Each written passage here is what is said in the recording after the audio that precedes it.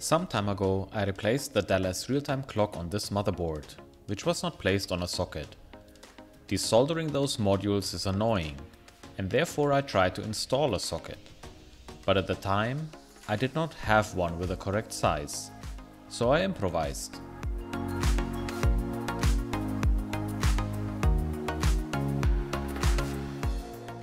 I got some comments and my first dislikes, so it's time to fix it and make up for the botched DIY. I just want to be clear that I appreciate any comment, good or bad. Over time I can work on improving myself. Retro hardware recently became a hobby of mine. It is fun playing around with hardware that I couldn't afford 25 years ago. So I will continue to share what I'm doing and learn how to record, how to edit, and how to become better.